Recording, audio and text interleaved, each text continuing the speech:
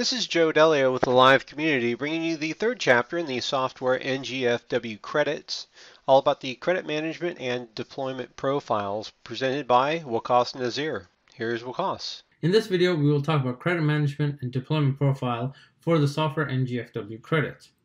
After you've logged into your CSP account and navigated to the NGFW credit page, you're able to see the different types of credits that you've purchased. So for this scenario, we have purchased virtual credits as well as Prisma credits. Please note, the process to create VM in either virtual NGFW credits or Prisma NGFW credits are the same. For this example, we will be using the Prisma NGFW credits to create the deployment profile for. Here, you get to select the type of firewall, VM series or CN series. So for this scenario, we will select VM series. Now you get to select the PanOS version that will be running on this. So for that, we will select PanOS 10.0.4. Click Next. Now we need to enter in some more information to actually create the deployment profile. First, by giving the profile a name that we will just call Profile 1. And the number of firewalls that we want to create in this deployment profile for. So we'll select 4, as well as the planned vCPUs. Again, we'll select 4. Now we will select the use case that we are trying to fulfill. For that, we will select Internet Security Advanced. Now you have the ability to add on to your customized subscription. So the current ones have already been selected, and then you can either select Global Protect as well as SD-WAN.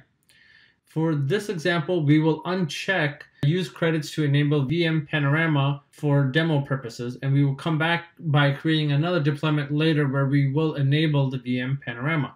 So once you've unclicked VM Panorama, you click on Calculate Estimated Cost again, and you see the estimated cost has gone down, and now you just click on the button Create Deployment Profile.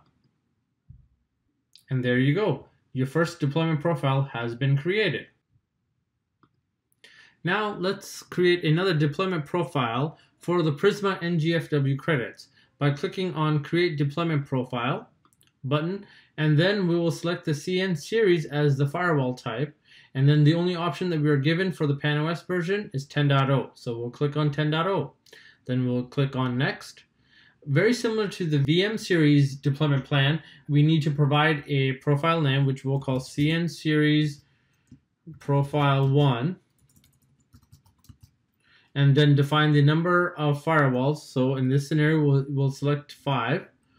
And then we need to define the subscription that we would want to go with this deployment profile. So we will use the essential one. And then we will click on Calculate Estimate Cost to show us how much this deployment profile would cost us. And then we would just click on the button, Create Deployment Profile.